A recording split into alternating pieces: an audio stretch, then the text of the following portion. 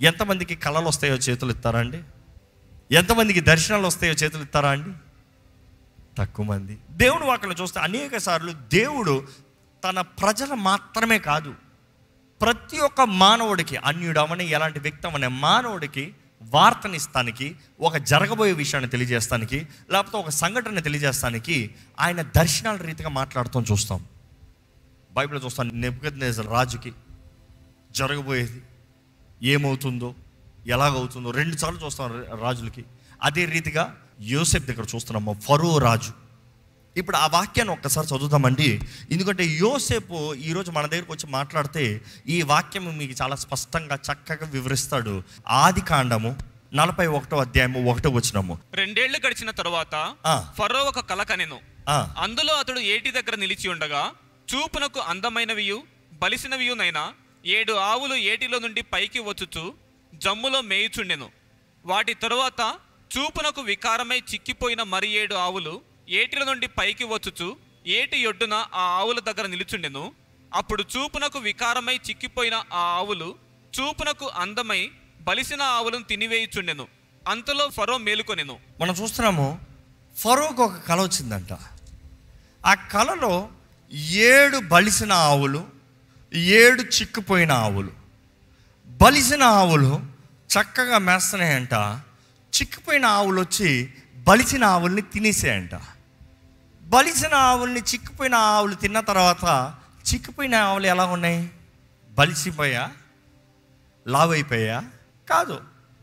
అంటే ఆ కళలో భావము చూస్తే, అర్థము చూస్తే అక్కడ కళ ఆకలి గురించి కాదు. ఎందుకంటే ఆకలితో అవి వచ్చి ఉంటే ఆకలితో తినేసి ఇవి లావుగా అయ్యి ఉండేవి. కానీ లావుగా ఉన్న వాటిని సన్నంగా తిని సన్నంగానే ఉన్నాయి. కానీ అదే సమయంలో అక్కడ కళ అంతా ఆవుల గురించా? కాదు. ఎందుకంటే చాలామంది కళ వచ్చిందనుకోండి, నాకు కళలో ఆవు వచ్చింది, 7 ఆవులు వచ్చాయి, లావు ఆవులు, సన్నటి ఆవులు, ఇవి ఆవిడని తినేసాయి, ఆవులే కథ, ఆవులే కళ. కానీ ఇక్కడ చూస్తే ఆవులకి ఈ కళకి సంబంధమే లేదు. ఎందుకంటే ఆవులు కాదంట, ఎన్ని ఆవులు? 7. అంటే ఆ సంఖ్య. అంటే ఆవులు బలిసిన దానికి అర్థం ఏంటంటే సమృద్ధి. ఎండిన దానికి అర్థం ఏంటి?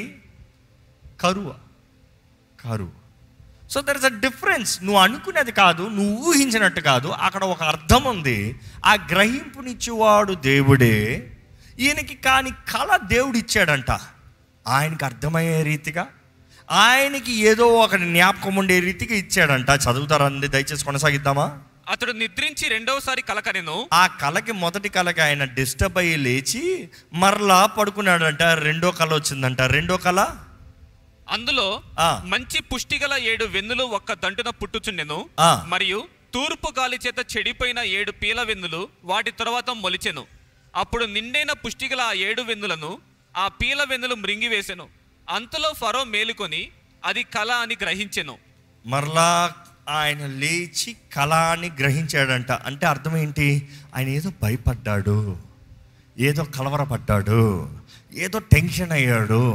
అక్కడ కూడా బలిసినవి, ఎండినవి, మరలా 7. దాని తర్వాత చదువుదామండి ఏం జరిగిందో.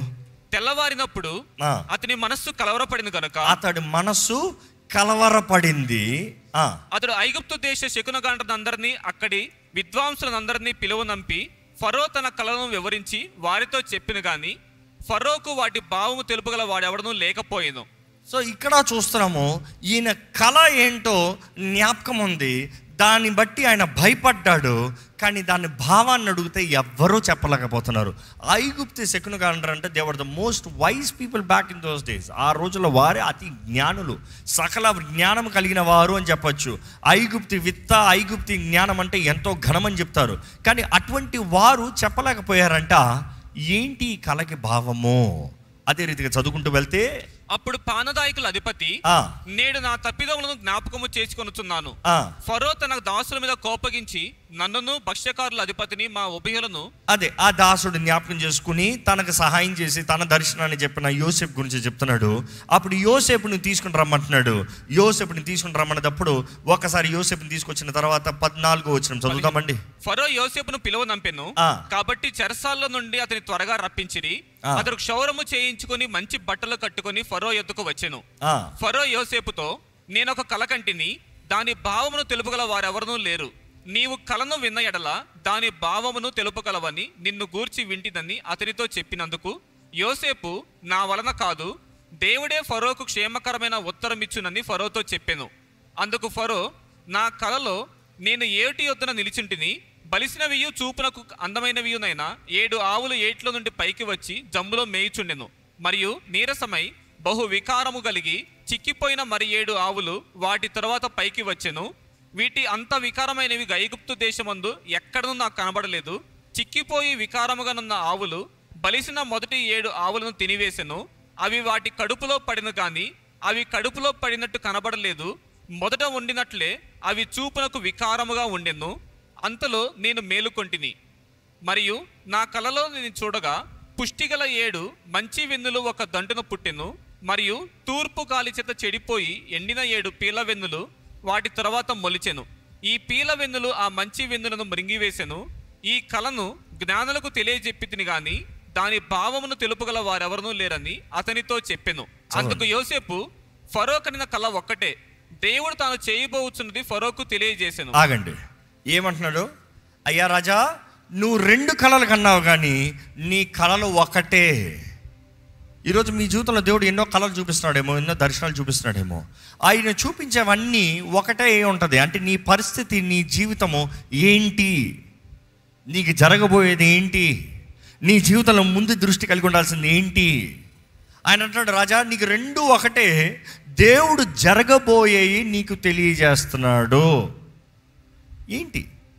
7 సంఖ్య చూస్తే 7 సంపూర్ణ సంఖ్య. అదే రీతిగా 7 చూసినప్పుడు 7 సంవత్సరాల సుఖము, సంతోషము, అభివృద్ధి, ఆశీర్వాదము. అదే సమయంలో 7 సంవత్సరంలో కరువు. 2 సమయం గురించి మాట్లాడుతుంది. సమయము దేవుడు అట్లా చూస్తే, యోవేలు గ్రంథంలో చూస్తే దేవుడు అంటాడు, మిడతలు తినివేసిన సంవత్సరములు నీకు తిరిగి మరలా అనుగ్రహిస్తాను. మిడతలు సంవత్సరములు తింటాయంట. జంతువులు తింటాయని బాగానే తెలుసు, కానీ జంతువులు సమయం ఎలా తింటాయి అంటే అక్కడ యాక్చువల్గా మిడతలు కాదు, అక్కడ ఏదో ఉంది. మిడతలు తినివేసిన సంవత్సరములు నీకు తిరిగిస్తాను. ఇక్కడ ఈ గ్రంథం చదువుతూ ఉంటే, లేకపోతే ఈ ఉదాహరణ చదువుతూ ఉంటే, ఈ కళ గురించి చదువుతూ ఉంటే ఒక మర్మం తెలియజేయబడుతుంది. ఏంటంటే ఈ మర్మం అర్థం ఏంటంటే సంవత్సరములు తింటాయంట. 7 సంవత్సరముల సుఖంని, 7 సంవత్సరాల అభివృద్ధిని, 7 సంవత్సరముల ఆశీర్వాదాన్ని 7 సంవత్సరముల కరువు తినేస్తుందంట. అంటే సంవత్సరములు తినగలదు. మీ జీవితంలో సంవత్సరాలు తిన్నాయా ఏంటి? అది మీ జీవితంలో బాగుగా ఉన్న సంవత్సరములంతా ఒకేసారి నాశనంగా అయిపోయి కరువు కాలంలో కరువారిగా బక్కగా చిక్కిపోయిన పరిస్థితుల్లో మీ బ్రతుకు నిలబడటానికి. ఎంతోమంది జీవితంలో ఒకప్పుడు బాగుండింది, ఒకప్పుడు ఉన్నాయి, ఒకప్పుడు మంచిగా ఉండే, ఒకప్పుడు చేశాను, కానీ ఇప్పుడు ఏమీ లేదే. ఇప్పుడేం జరుగుతుంది? ఏమి జరుగుతలేదే. ఇప్పుడు ఎంతోమంది కష్టము నష్టంలో ఉంటున్నారు, అసలు ఈ సమృద్ధే మర్చిపోతున్నారంట. ఎందుకంటే ఆయన చెప్పిన ఉదాహరణలో కూడా, ఆయన చెప్పిన భావంలో కూడా చూస్తే 29:30 చదువుదామా 41 అధ్యాయంలో. ఇదిగో ఐగుప్తు దేశం అంతటను బహు సమృద్ధిగా పంట పండు 7 సంవత్సరములు వచ్చుచున్నవి, మరియు కరువు గల 7 సంవత్సరములు వాటి తర్వాత వచ్చును. అప్పుడు ఐగుప్తు దేశమందు ఆ పంట సమృద్ధి యావత్తును మరువబడును. ఏంటంట? ఐగుప్తు దేశమందు ఆ పంట సమృద్ధి యావత్తు మరువబడును. అంటే నీకు ఉన్న సమృద్ధి అంతా మర్చిపోతావంట. 7 సంవత్సరాల సమృద్ధి ఉండింది, కానీ కరువు వచ్చిన తర్వాత సమృద్ధి ఉన్న విషయమే మర్చిపోతారంట. చాలామంది జీవితంలో కూడా దేవుడు సమృద్ధిని ఇచ్చాడు. ఒకప్పుడు దేవుడు నా జీవితంలో ఎన్నో ఆశీర్వాదాలు ఇచ్చాడండి అనేవారు ఉంటే చేతులతో హల్లెలూయా చెప్తారా అండి? ఈరోజు కరువులో ఉన్నవారు వద్దులే, ఆశీర్వాదాన్నే మర్చిపోయిన వారు ఉన్నారు. ఆయన ఇచ్చిన సమృద్ధినే మర్చిపోయిన వారు ఉన్నారు. ఆయన మీరు చేసిన ప్రార్థనలకి జవాబు ఇచ్చిందే మర్చిపోయిన వారు ఉన్నారు. ఈరోజు ఇప్పుడు అవ్వలేదే అని అలిగేవారు ఎంతోమంది ఉన్నారు. ఇక్కడ చూస్తే సమృద్ధి అనే విషయాన్నే మర్చిపోతారంట. సమృద్ధి అనే అంశమే మర్చిపోతారంట. ఎప్పుడూ సమృద్ధి లేని వారుగా, ఎప్పుడూ కరువులో ఉన్నట్టుగానే భావిస్తారంట. కాలము, సమయము చాలా భయంకరమైందండి. కాలము సమయమును చూసినప్పుడు సమయం గతించిన సమయం మరలా తిరిగి రాదు. కానీ కాలం ఏంటంటే నీ చుట్టే తిరుగుతున్నానంటది. కాలం అనేటప్పుడు సంవత్సరంలో 4 కాలాలు ఉంటాయి, చెప్తారా? Summer, winter, fall, spring. ఈ 4 కాలాలు చూసినప్పుడు ఒక కాలం వచ్చేటప్పుడు నెక్స్ట్ కాలం నుండి లెటర్ తీసుకుని వస్తుందంట, నేను వస్తున్నాను నెక్స్ట్ అని. ఏ ఒక్కరు ఒకే కాలం నిరంతరం ఉంటుందని అనుకోలేము. కానీ దేవుడు అంటున్నాడు, ఏ కాలము స్థిరంగా ఉండేది కాదు, అన్ని కాలాలు మారుతూనే ఉంటాయి. కాలము మారినట్టుగా నీ బ్రతుకులు కూడా పరిస్థితులు మారుతూ ఉంటాయి. నీ జీవితంలో అన్నీ ఒకేలాగా ఉంటాయి అనుకోవద్దు. రాత్రంతా ఏడుస్తున్నావు కానీ ఇదిగో పగలు వస్తుంది, ఆనందం వస్తుంది. కానీ పగలు వచ్చిన తర్వాత ఎప్పటికీ ఆనందమే కదా, మరలా రాత్రి వస్తుంది, జాగ్రత్త. రాత్రి వచ్చేటప్పుడు మరలా ఏమొస్తుంది? దుఃఖం, ఏడుపు వస్తుంది, జాగ్రత్త. అంటే ప్రతి ఒక్కరి జీవితంలో కూడా సంతోష కాలాలు ఉంటాయి, దుఃఖ కాలాలు ఉంటాయి, ఆనందకరమైన దినాలు ఉంటాయి, శ్రమపడే దినాలు ఉంటాయి, లాభ దినాలు ఉంటాయి, ఆశీర్వదించబడిన దినాలు ఉంటాయి, ప్రయాసపడి ఏడుపుతో బాధతో విత్తే దినాలు ఉంటాయి. ప్రతి కాలము నెక్స్ట్ కాలానికి సిద్ధపడేలాగా నీకు అవకాశం ఇస్తుంది. అవకాశం సద్వినియోగపరచుకోవాల్సిన బాధ్యత మనది. ఈరోజు ఎంతోమంది సమయాన్ని వ్యర్థపరుచుకుంటూ అవకాశం లేని వారు ఉన్నారండి. కానీ ఇక్కడ యోసేపు ఫరోకు చాలా మంచి మాట ఇస్తున్నాడు. యోసేపు కళకి భావం చెప్పాడు, అది ఒక రంగం. ఇది గమనించండి. యోసేపు కళకి భావాన్ని చెప్తాం, అది దేవుడు బయలుపరుస్తాము, ఆయనే తెలియజేస్తున్నాడు. దాని తర్వాత కలుగు కరువు చేత దేశమందు ఆ పంట సమృద్ధి తెలియబడకపోవును, ఆ కరువు మిక్కిలి భారముగా నుండును. ఈ కార్యము దేవుని వలన నిర్ణయింపబడి ఉన్నది. ఈ కార్యము దేవుని వలన నిర్ణయింపబడి ఉన్నది. ఇది దేవుడు శీఘ్రముగా జరిగించును. ఇది దేవుడు శీఘ్రముగా జరిగించును. అందుచేతనే ఆ కళ ఫరోకు రెట్టింపబడెను. అందుకని ఆ కళ ఫరోకి ఏమైందంట? రెట్టింపబడెను. ఆ మాటకు అర్థం ఏంటంటే ఆ కళ 2 సార్లు వచ్చింది. దేవుడు ఏదన్నా 2 సార్లు చెప్పాడంటే అది నిర్ణయించబడింది, అది మార్చే అవకాశం లేదు. It is established. Twice told, done. మీ జీవితంలో ఏదైనా దేవుడు 2 సార్లు చెప్పాడా? మీ జీవితంలో ఏదైనా 2 సార్లు జరగబోతుంది, ఇది చేస్తాను, ఇది చేస్తాను. దేవుడు 2 సార్లు ఏదైనా చెప్తే దేవుడు అంటున్నాడు అది అయిపోయింది, అది నిర్ణయించబడింది, అది ఇంకెవ్వరు మారుస్తాను వీల్లేదు. It is established. అక్కడ చదువుతూ వెళ్దామండి దయచేసి. కాబట్టి ఫరో వివేక జ్ఞానము గల ఒక మనుష్యుని చూచుకొని ఐగుప్తు దేశం మీద అతన్ని నియమింపవలెను. ఈయన చూడండి, నన్ను చేసుకొని అడుగుతలేదు, నీకు సలహా ఇస్తున్నాను రాజా, నా జ్ఞాన వాక్యాన్ని నీకు ఇస్తున్నాను, సమయోచితమైన జ్ఞానాన్ని నీకు తెలియజేస్తున్నాను. ఫరో ఏం చేయాలంట? వివేక జ్ఞానము కలిగిన మనుషుణ్ణి, ఒక్కడిని, కనీసం ఒక్కడిని, రాజా ఈ మొత్తం దేశం బాగుపడాలంటే ఒక్కడు కావాలి. ఈ ఒక్కడు ఏం చేయాలంట? అది కూడా చెప్తున్నాడు చూడండి. ఫరో అట్లు చేసి ఈ దేశం పైన అధిపతులను నియమించి సమృద్ధిగా పంట పండు 7 సంవత్సరములలో, సమృద్ధిగా పంట పండు 7 సంవత్సరములలో ఐగుప్తు దేశం అంతటను 5వ భాగము తీసుకొనవలెను. ఆగండి, ఇదే అడ్వైస్ ఈరోజు యోసేపు మీ అందరికి ఇస్తున్నాడు అండి. You want take this advice serious? This is a practical advice, నిజమైన అడ్వైస్. ఈరోజు యోసేపు ఇస్తున్నాడంటే మీకు ఇంట్రెస్ట్ లేదేమో, కానీ పలానా బిలినియర్ చెప్తున్నాడంటే, పెద్ద పెద్ద బిజినెస్ మ్యాన్ చెప్తున్నారంటే వింటారేమో, కానీ వాళ్ళు కూడా ఇక్కడ నుండే వచ్చేది. ఎందుకంటే చాలామంది గనులు కూడా చెప్పే అడ్వైస్ ఇక్కడికే వస్తున్నారు. యోసేపు ఇచ్చిన అడ్వైస్ ఫాలో అవ్వండి చాలు బ్రతికిపోతారంటున్నాడు. ఏంటి అడ్వైస్? నీకు సమృద్ధి ఉన్నదప్పుడు నీ సమృద్ధి కాలంలో 5వ భాగాన్ని తీసిపెట్టు. తినద్దు అని చెప్తలే, అనుభవించద్దు అని చెప్తలే, కొనుక్కోవద్దు అని చెప్తలే, ఇన్వెస్ట్ చేయొద్దు అని చెప్తలే, 5వ భాగాన్ని తీసిపెట్టు. 5వ భాగం అంతే అంట 20%. 20% సెట్ ఇట్ అసైడ్. 20% ముట్టుకోవద్దు, 20% దాచిపెట్టుకో, 20% నీకు భవిష్యత్తుకి కావాలి, ఎత్తి పెట్టుకో. దేవుడు ప్రతి ఒక్కరికి తినటానికి ఆహారము, విత్తడానికి విత్తనాన్ని ఇస్తాడంట. ఆహారము ఇప్పుడు బలం ఇస్తానికి, విత్తనము రేపు బలాన్ని ఇస్తానికి. రేపు ఇప్పుడు తిన్నావు అనుకో, రేపు పస్తు, ఈరోజు తిను. కానీ దేవుడు అంటున్నాడు తినటానికి ఆహారం, విత్తడానికి విత్తనం ఈ రోజుకి నీకు ఇస్తాను, సమృద్ధి కాలం ఇచ్చానంటే నువ్వు సమృద్ధిలో ఉండు. కానీ నెక్స్ట్ కాలానికి సిద్ధపడు, సమృద్ధి కాలంలో అనుభవించు, దేవుని మహిమపరచు. కానీ నెక్స్ట్ కాలం వస్తుంది, జాగ్రత్త, సిద్ధపడు. దేవా ఎందుకు కరువు వచ్చిందని అడగద్దు, కరువు వస్తుంది, కరువు నిశ్చయంగా వస్తుంది. దేవుడు ఎస్టాబ్లిష్ చేస్తాడు అది. కరువు కాలం వస్తుంది, సమృద్ధి కాలం వస్తుంది. సమృద్ధి కాలంలో కరువు కాలానికి ఎందుకు చేర్చి పెట్టలేదని దేవుడు అడుగుతాడు. ఈరోజు చాలామంది బేసిక్ క్యాలిక్యులేషన్స్, బేసిక్ రెస్పాన్సిబిలిటీ అనుకుని చూడండి. ఒక వ్యక్తికి 5వ భాగం 20% తెలవాలంటే మొదటగా తన ఇన్కమ్ ఎంత తెలవాలి, అవునా కదా? ఈరోజు చాలామందికి మీరు చెప్పగలుగుతారా మీకు ఒక నెలలో ఎంత మీ చేతిలో ఉంటుందని? తెలీదు. మీ నెలకి ఎంత పడుతుందని చెప్పగలరా? తెలీదు. ఎంత ఖర్చు పెడుతున్నారో చెప్పగలరా? ఎంత ఒక నెలలో మీ చేతిలో ఖర్చు అయిందని చెప్పగలరా? తెలీదు. ఈరోజు ఎంతోమంది లెక్కలు లేదు, అకౌంటబిలిటీ లేదు. ఇక్కడ యోసేపు ఇచ్చారు రెస్పాన్స్ కూడా అదే. రాజా, బాధ్యత కలిగిన ఒక మనిషి, జ్ఞానం కలిగిన ఒక మనిషి. జ్ఞానం మాత్రం చాలదు, ఆ జ్ఞానం కలిగిన వాడు పనిచేసేవాడిగా ఉండాలి. ఆ జ్ఞానం కలిగిన వాడు నీకు చెప్పింది ఆ జ్ఞానం కలిగిన వాడు చేసేవాడుగా ఉండాలి. అప్పుడు దాన్ని బట్టి అందరికీ క్షేమం. ఈ మాట గమనిస్తానండి. ఈయన అంటున్నాడు 20% ఎత్తిపెట్టు. కరువు కాలంలో ఆ 20% బట్టి సమృద్ధి ఉంటుంది. అంటే ఆయన ఏం చెప్పదలుచుకుంటున్నాడు? కరువు కాలంలో కూడా నువ్వు సుఖంగా బ్రతకచ్చు. ఏంటి? కరువు కాలంలో కూడా నువ్వు సుఖంగా బ్రతకచ్చు. కరువు కాలం అనేది వస్తుంది, కానీ కరువు కాలంలో కూడా నువ్వు ఘనంగా బ్రతికే అవకాశం ఉంది. ఈరోజు కరువు కాలం అండి మీకు తెలీదా అని చాలామంది అంటారు. అవును, నీకు తెలీదా? కరువు కాలం ఉందని నీకు తెలుస్తుంది, కరువు కాలం వస్తుందని ముందుగా తెలియలేదా? కరువు కాలం వచ్చిన తర్వాత కరువు కాలం అండి అంటారే. కరువు కాలం కొరకు ఏంటి అది సిద్ధపడినది? దినంలో అవకాశం ఉన్నదప్పుడే సమయాన్ని సద్వినియోగపరచుకోమని దేవుని వాక్యం తెలియజేస్తుందండి.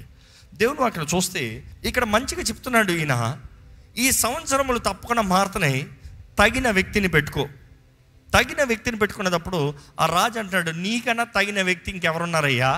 నువ్వే. ఎందుకంటే ఆ రాజు చెప్పిన మాటలు మాత్రం ఒక్కసారి చదువుతామండి. ఆ మాట ఫరో దృష్టికిని అతని సమస్త సేవకుల దృష్టికిని యుక్తమై ఉండింది కనుక అతడు నా సేవకులను చూచి, ఇతని వలె దేవుని ఆత్మగల మనుషుని కనుగొనగలవా అని నేను. మరియు ఫరో, దేవుడు ఇదంతయో నీకు తెలియపరిచిన కనుక నీ వలె వివేక జ్ఞానము గల వారెవరూ లేరు. ఏంటంట? నీ వలె వివేక జ్ఞానము కలిగిన వారు ఎవరో లేరు. కాబట్టి ఏంటంట? నీవు నా ఇంటికి అధికారివై ఉండవలెను. నీవు నా ఇంటికి అధికారివై ఉండాలి. రాజు అంటున్నాడు, నువ్వు నా ఇంటికి అధికారివి. నా ప్రజలందరూ నీకు విధేయులై ఉందురు. సింహాసన విషయంలో మాత్రమే నేను నీకంటే పైవాడనై ఉందును. నేను నీకంటే పైవాడిని, లేకపోతే నువ్వే గొప్ప. మరియు ఫరో, చూడుము, ఐగుప్తు దేశం అంతటి మీద నిన్ను నియమించి ఉన్నాను. ఐగుప్తు దేశం అంతటి మీద నిన్ను నియమించి ఉన్నాను.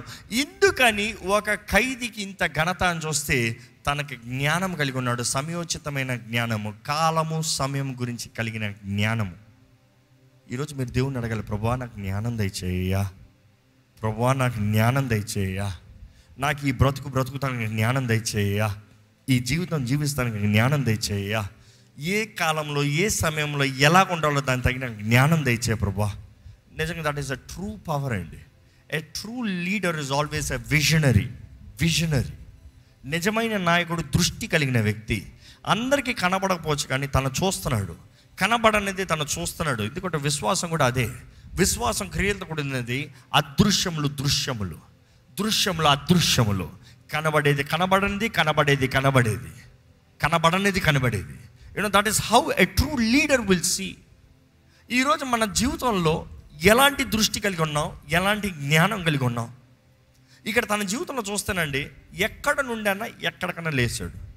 సమ్మరైజింగ్ దిస్, 7 సంవత్సరాల సమృద్ధి అనేటప్పుడు సుఖకరమైన పరిస్థితి, సమృద్ధికరమైన పరిస్థితి, అవకాశాలతో కూడిన పరిస్థితి. మీ జీవితంలో అవకాశాలు ఉన్నాయా? అవకాశాలు చాలామంది అవకాశాలు పోగొట్టుకున్న తర్వాత నాకు అవకాశం లేదని ఏడుస్తున్నారు.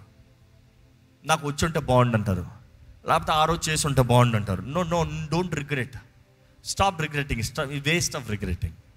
Start doing something. అవకాశాలు ఉన్నప్పుడు అవకాశాలు సద్వినియోగపరచుకోవాలంట. సమృద్ధి ఉన్నప్పుడు చేర్చి పెట్టాలంట. అదే సమయంలో సుఖంగా ఉన్నదప్పుడే, అన్నీ బాగున్నదప్పుడే దృష్టి కలిగిన వారికి ఎట్టెళ్ళాలి. ఎందుకంటే సుఖం ఉన్నదప్పుడు మనుషుడికి ఏంటంటే ఎంజాయ్ అంటాడు. ఈ లోకమంతా చూడండి, సుఖం ఉన్నదప్పుడు relax, enjoy. No, when you are at is, సుఖంలో ఉన్నదప్పుడు plan చేయండి. Plan when you are at is, not when you are stressed. మనము స్ట్రెస్లోకి వెళ్ళినప్పుడు ప్లాన్ చేయలేము. ఒత్తిడిలోకి వెళ్ళినప్పుడు బుర్ర పని చేయదు. ఒత్తిడిలోకి వెళ్ళినప్పుడు ఏం చేయాలో అర్థం కాదు. ఒత్తిడిలోకి వెళ్ళినప్పుడు తప్పుడు నిర్ణయాలు చేస్తాం. ఎప్పుడైనా సరే భయముతో కూడిన వాడు చేసిన నిర్ణయాలు తప్పుడు నిర్ణయాలు. ఒత్తిడిలో చేసే నిర్ణయాలు తప్పుడు నిర్ణయాలు. Make a decision when it's is, not when stressed. ఈరోజు చాలామంది తప్పు పైన తప్పు చేస్తున్నారు. కారణం ఏంటంటే ఒత్తిడిలో చేస్తున్నారు. అయ్యయ్యో ఏమైపోతాడు భయం, అయ్యో ఇది ఎందుకు చేసావు, అది ఎందుకు చేసావు, ఇది ఎందుకు పెళ్లి చేసుకున్నావు, అక్కడికి ఎందుకు వెళ్ళావు, ఇది ఎందుకు జరిగింది, ఏమైపోతాడు ఏమైపోతాడు ఏమైపోతాడు, ఇది కాకపోతే అది కాకపోతే. Stop giving excuses. You have miss the opportunities, miss the abundance, miss the is.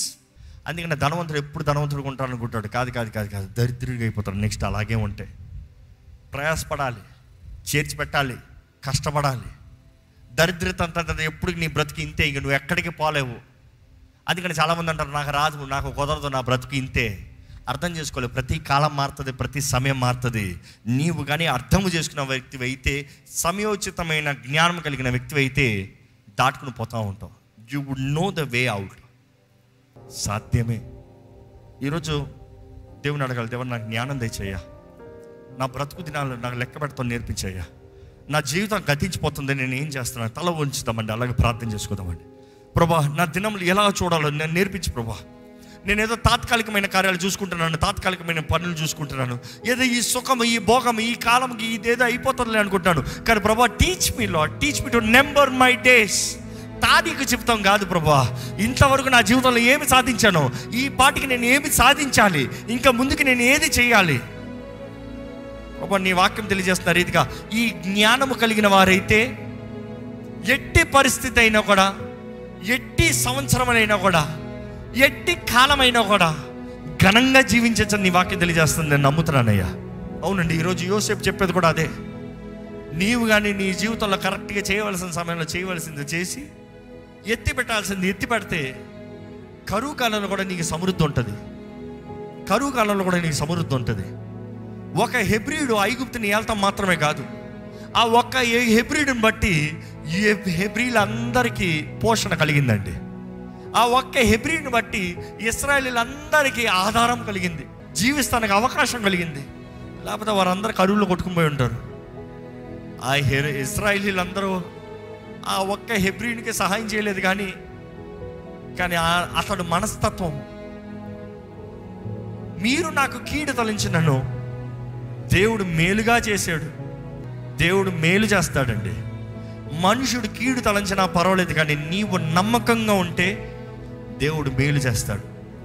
నీవు నమ్మకంగా ఉంటే దేవుడు కనపరుస్తాడు. కనపరిచే పని దేవునిదండి. నమ్మకత్వం మీ పని అండి. మీ జీవితంలో మీ నమ్మకత్వాన్ని దేవుడు కోరుతున్నాడు. ప్రభువా కాలము సమయం గురించిన జ్ఞానం నాకు దయచే ప్రభా. దినమును లెక్కించడం నాకు నేర్పించు ప్రభా. ఎప్పుడు ఎలా బ్రతకాలో, ఎప్పుడు ఏది చేయాలో నాకు teach me to number my days lord.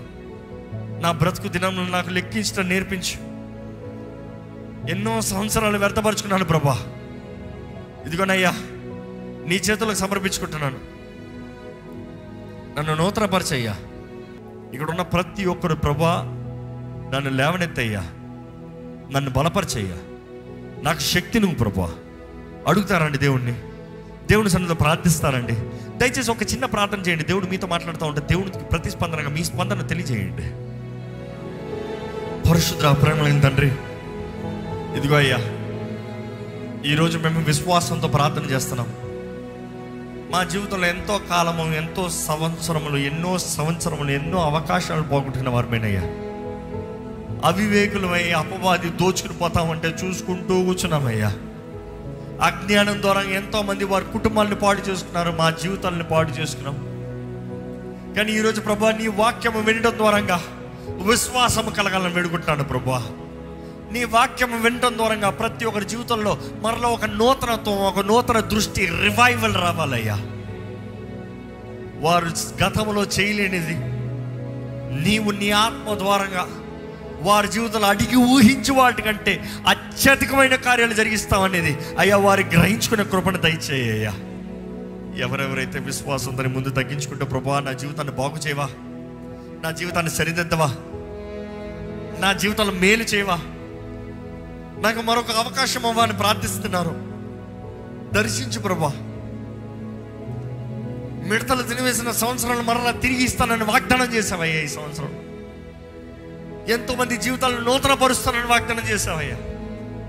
ఎంతో మంది జీవితాలను కడతానని వాగ్దానం చేశావు ప్రభా. దేవా, నీ బిడ్డల జీవితాలను ముట్టు, నీ బిడ్డల జీవితాలను కట్టు, నీ బిడ్డల జీవితాన్ని దర్శించు. విశ్వాసంతో ముందుకు సాగే జీవితంలో దయచేయ్యా. దేనికి బెదరని వారుగా, దేనికి చెదరని వారుగా, దేని విషయంలో ఆయా అనవసరమైన హలుపు ఉండకూడదయ్యా. మేము ఎంత ప్రయాసపడినానో ప్రతిఫలం చూడాలయ్యా. ప్రతి ప్రయాసకి ప్రతిఫలం చూసే జీవితం దయచే ప్రభా. వ్యర్థముగా నీ బిడ్డలు వారి జీవితాన్ని, వారి సమయాన్ని గడపనవద్దు. వ్యర్థంగా వారి కష్టార్జితం పోనవద్దు. వ్యర్థంగా వారి శ్రమ పోనవద్దు ప్రభా.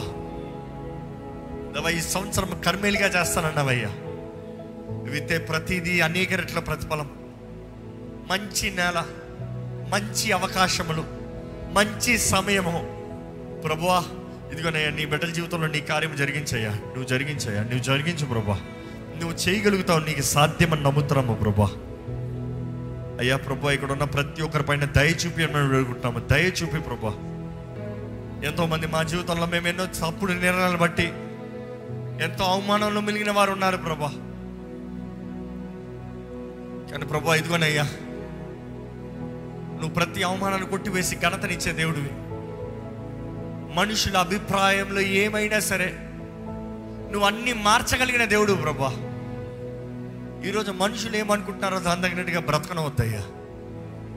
నా దేవుడు ఏమనుకుంటున్నాడు, నా దేవుడు ఏమి కోరుతున్నాడు, నా దేవుడు ఏమి ఆశిస్తున్నాడు, దృష్టి కలిగిన వారిగా జీవించాలయ్యా.